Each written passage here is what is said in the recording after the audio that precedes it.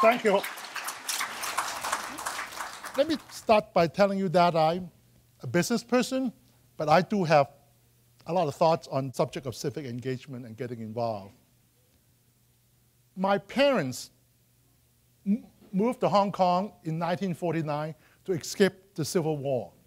And a couple years later, I was born. So, little cute baby. I contracted polio about the time this picture was taken. That affected my legs and my right arm. So when I was a child, I was pretty sick. And at that time, most of the facilities were not accessible. So I didn't really get out of the house much.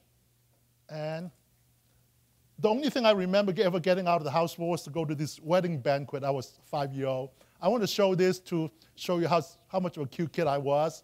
That was really one of the happiest moments because I got to go outside that house. And of course, I didn't really get to receive a formal education. I stayed home and I learned whatever I could from using my brother's textbook and learn on my own.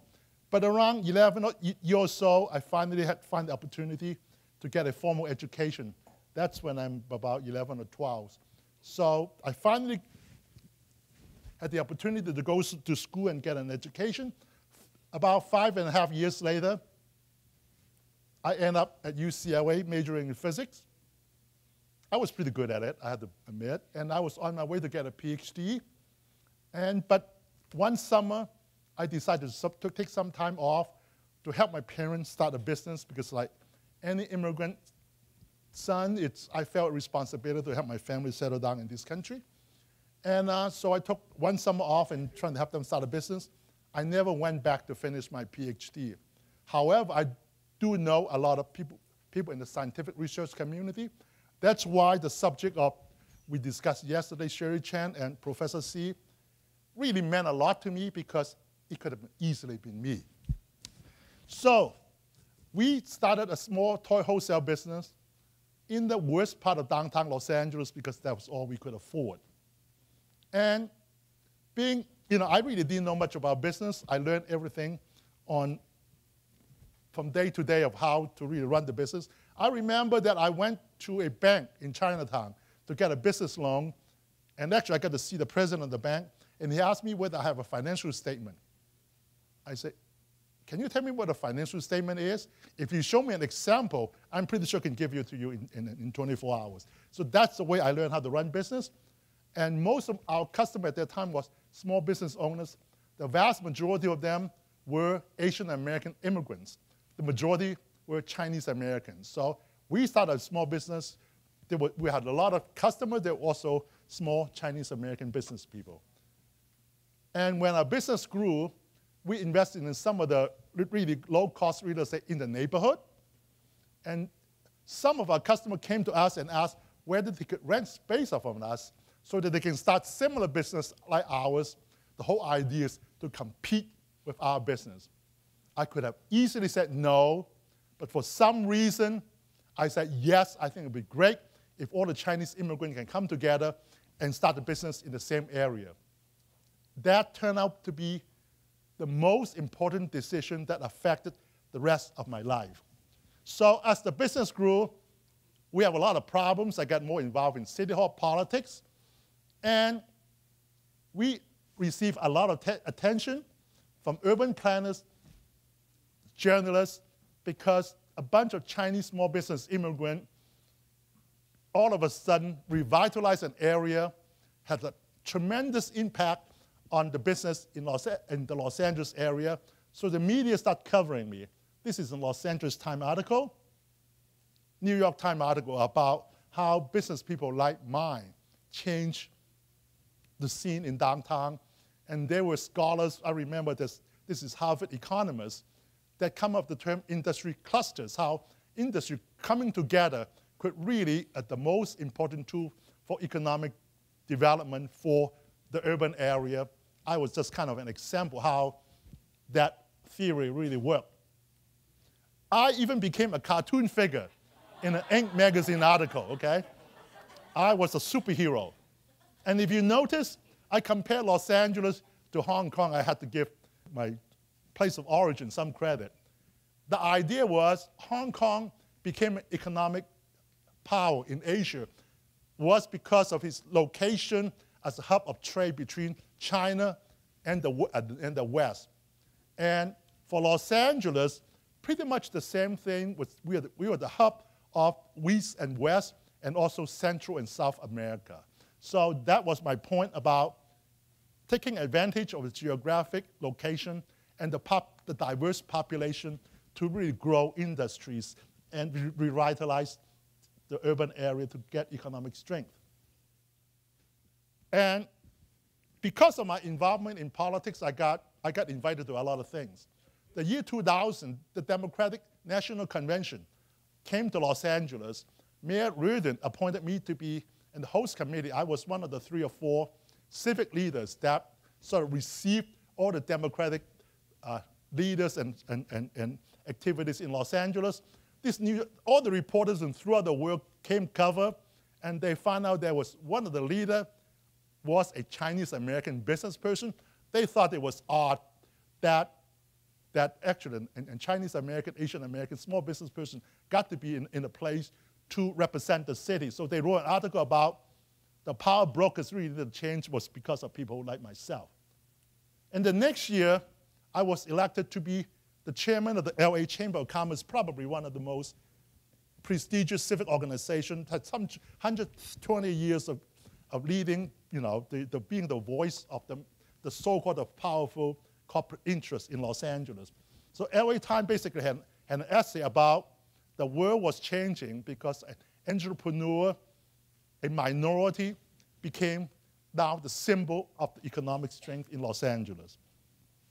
I was flattered, but I was glad to be recognized, so I went along with it. Ever since I come to this country, there was always debates. One debate was, are immigrants hurting or helping America? So Fortune magazine decided to do an article on that subject, and their conclusion was, immigrants do benefit America. And I was the #1 example. What my family did was the example of how immigrants could benefit America. Again, the debate continued, but so I wouldn't mind being used as an example of that debate. The second debate that we all hear, even until now, is should we engage the world? Does trade hurt or help the United States? This is an economist from Great Britain. So he came and watched me do my business for several days, and he wrote a book. And then he submitted 1 chapter of that book on, again, another Fortune magazine article about whether all the myths of global trade and how he used me as an example about all the myths about global trade being not beneficial to the average small guy was wrong. And he mentioned about Charlie Wu that expect to be a victim of global trade, happened to be successful, and shared the 5 myths of global trade and commerce. His idea was, the conventional idea was, you need to be an international conglomerate to take advantage of the international business. The small guys got crushed. And I was the smallest of the small guy, and instead we grew into, with all the immigrant business people, we not only survive, we thrive. That was one of the examples he used why global trade is actually beneficial. Of course, the debate continues today. As our business grew, the economic trend changed. Doing business with a small business community no longer worked. The Walmarts, the giant retailers, start to take over. And we have to adjust our business strategy to meet that challenge. When China went into this manufacturing market to supply products, the merchandise become commodities. The price got cheaper and cheaper. So in order to survive, we have to add value. So this is a production line that we set up in Los Angeles. We design, create products using local talent. Many of them are immigrant students business people, and we find the advantage of local manufacturing, hiring local people to be an advantage to compete in the global marketplace. And as I mentioned, the market changed. This was one of our factory sites in Los Angeles.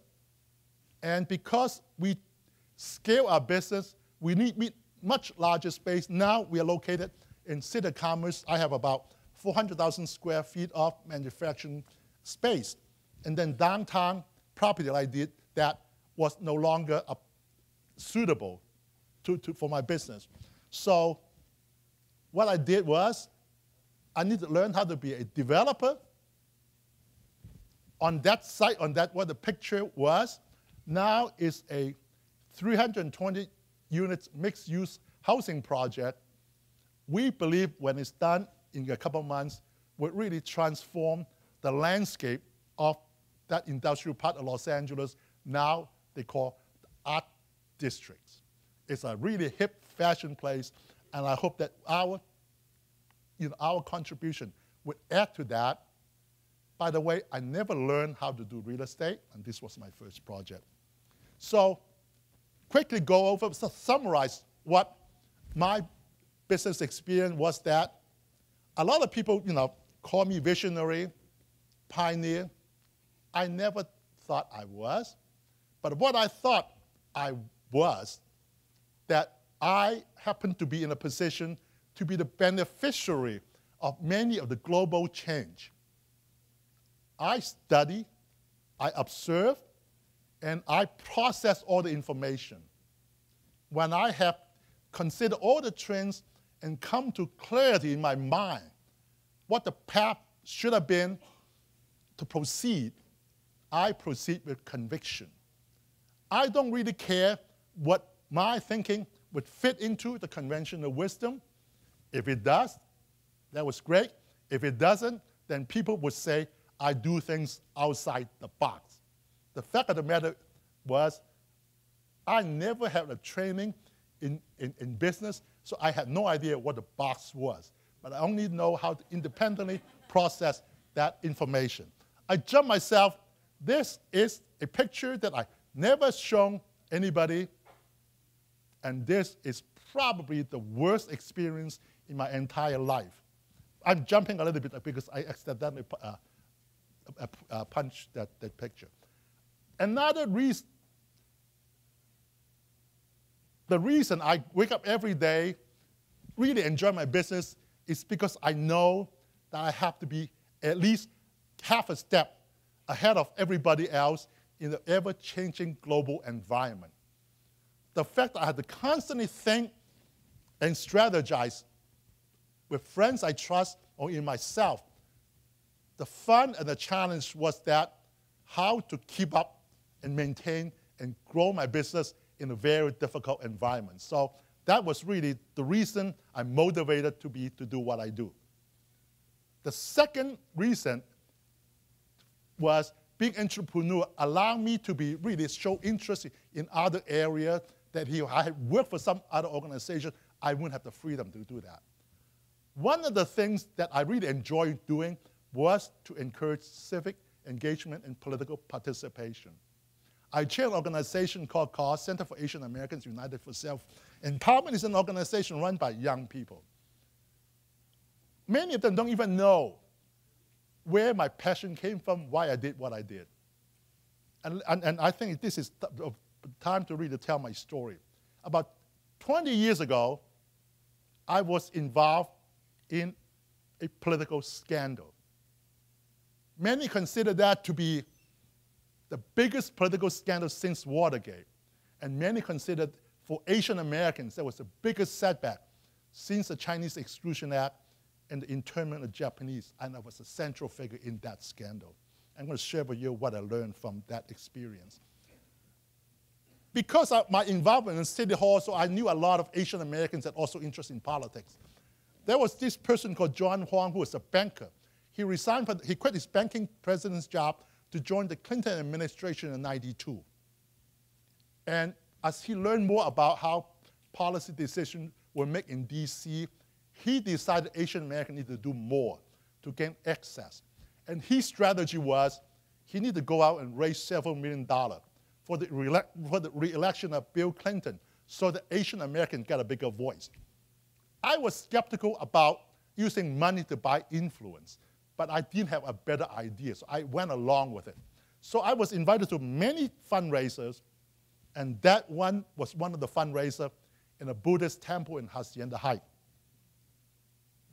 And throughout the summer months, the news started covering about some of the major Asian donations to Bill Clinton.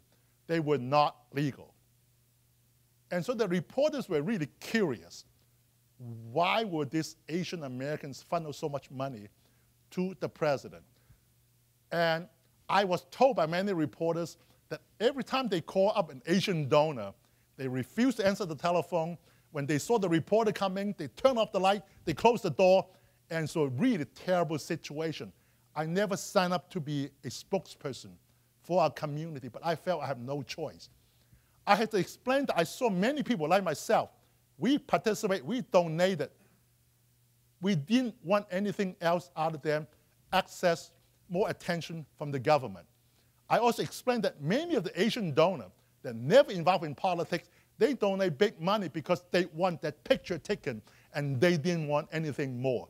That was really hard to believe, and that's still happening today. Of course, we all know that, but for people outside, it was a difficult concept. I had to be honest, I did see a small number of donors that I really didn't feel comfortable with, and those were the ones that turned out to be in trouble.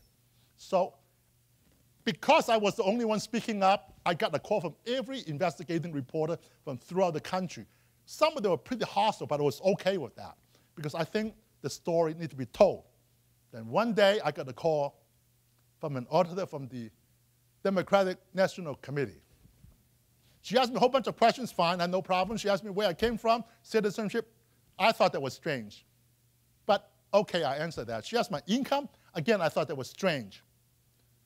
But I answered. Then she asked me for my social security number. I knew she crossed the line. I was angry. So Barbara Streisand to Bill Clinton is like George Clooney to Hillary today. They went to her house, raised tons of money. I say, do you ask Barbara Streisand for her social security number? Why do you ask me? It's because of not my last name? I say, before I got mad, I say, what are you going to do if I don't tell you? He say, we're going to release your name to the media as a suspected donor, and you have to deal with it. That was a threat. I didn't like that. I say, I give you my social security number and Barbara Streisand give you hers. I hung up the phone. I called the Democratic National Committee. Nobody answered my phone. I left a message that call me back. They never did.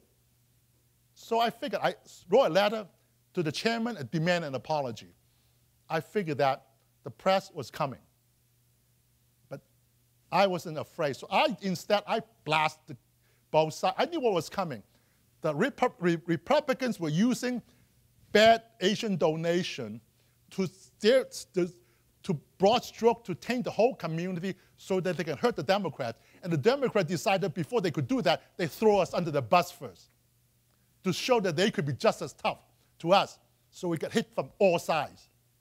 So I decided, enough was enough. If they were coming, I had to attack them first.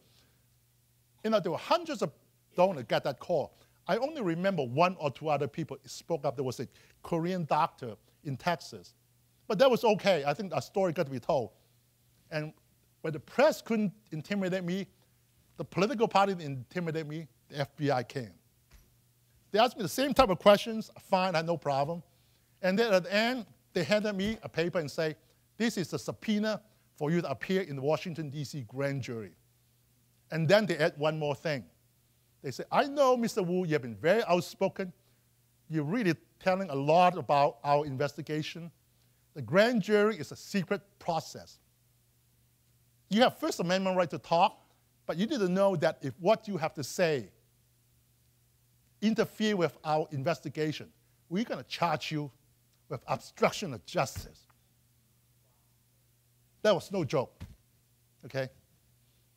I'm still a little bit upset about that, but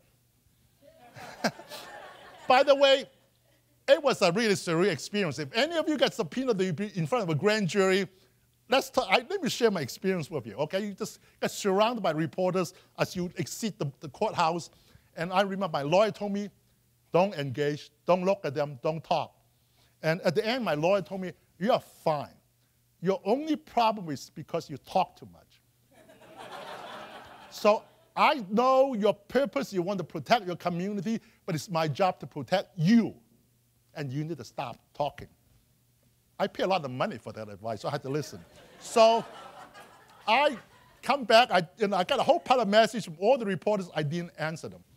And then there was another Committee 100 member, the late California Treasurer Matt Fong. He was running for US Senate.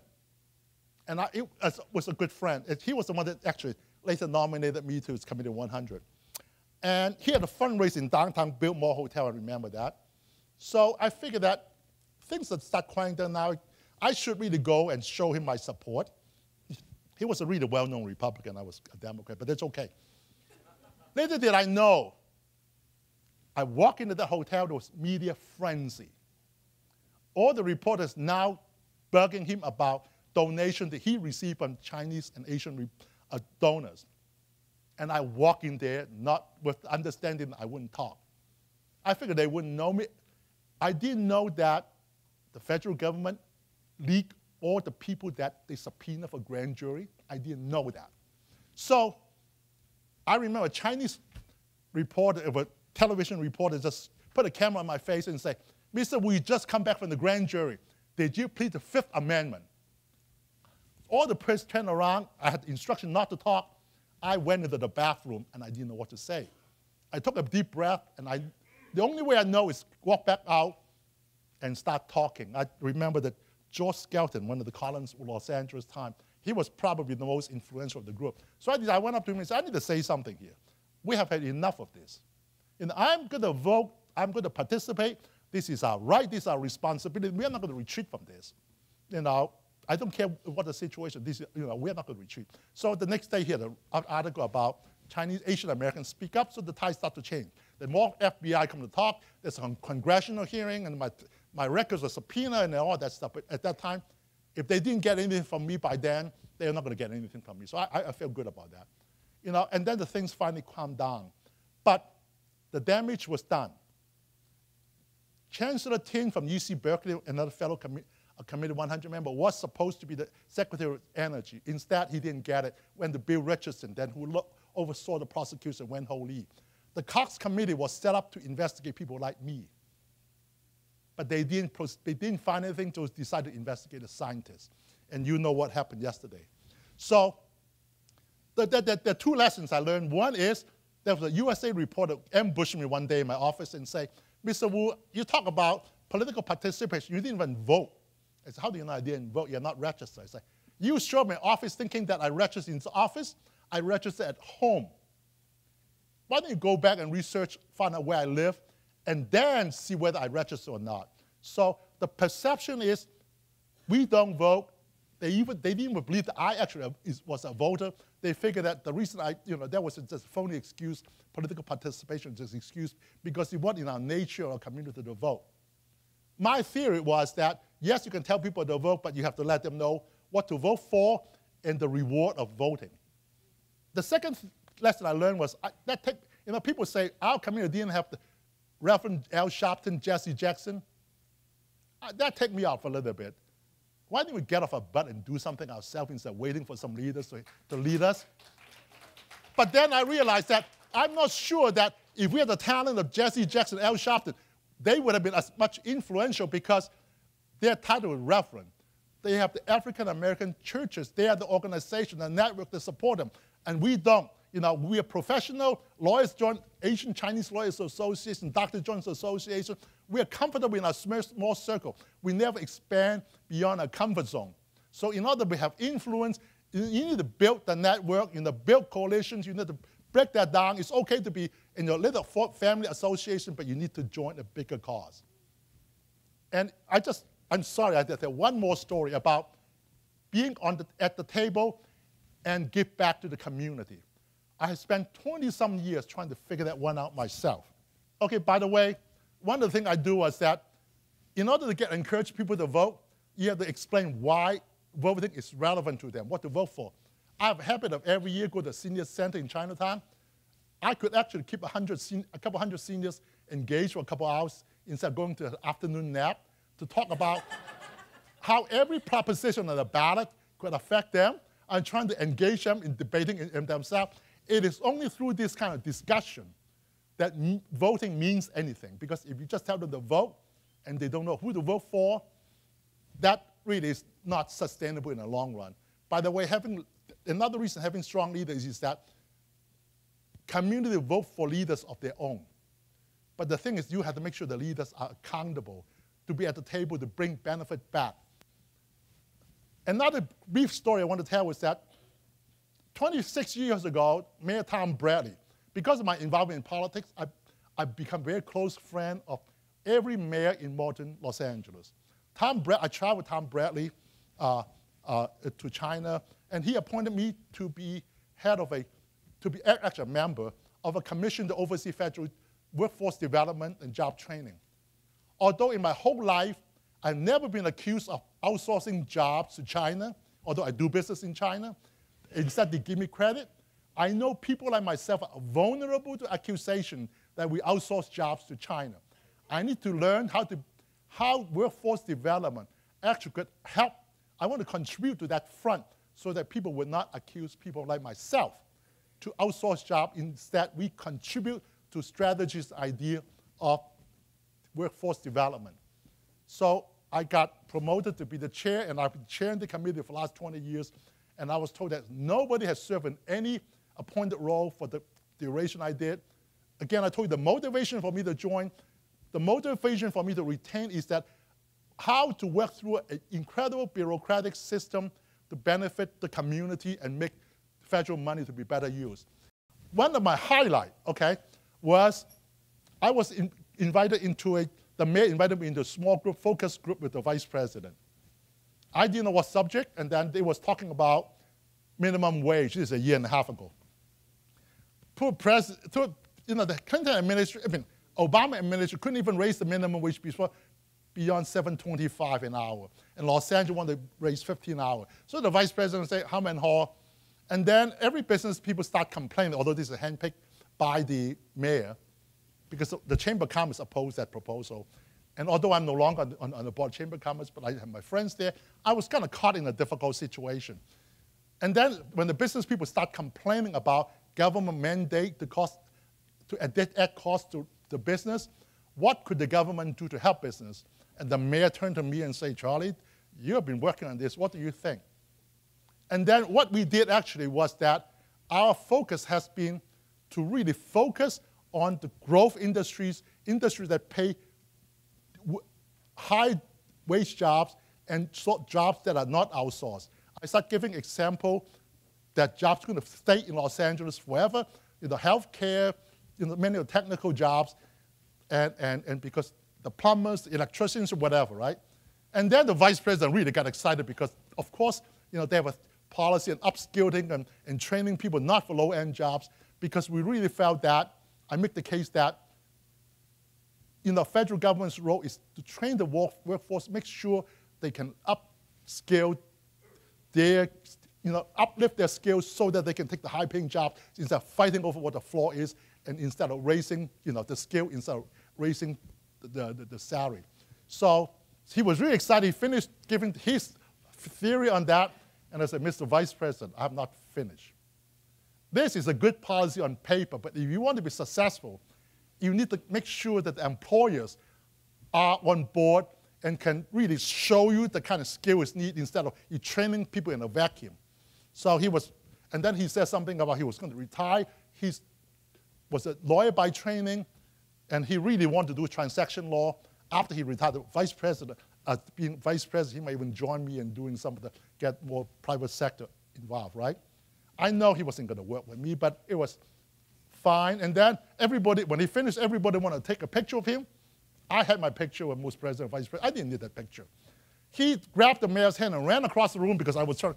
He was going one way, I'm going the other. He said, I want to take a picture of this guy because he's the smartest guy in the room, okay? Again, the story could end here, but should end here, but it didn't. Sorry. Because a week later, Stewart organized a forum with the mayor on what has the mayor done for the Asian community. One of the questions was, what kind of workforce development program that benefit the Asian community? The mayor turned to us and said, Charlie was my man, he knows everything. And I explained how it works. We're the best system in the country. We have performance matrix, and we've done it better than anybody else. And I make sure that Asian organizations get the money. But I did not answer the question.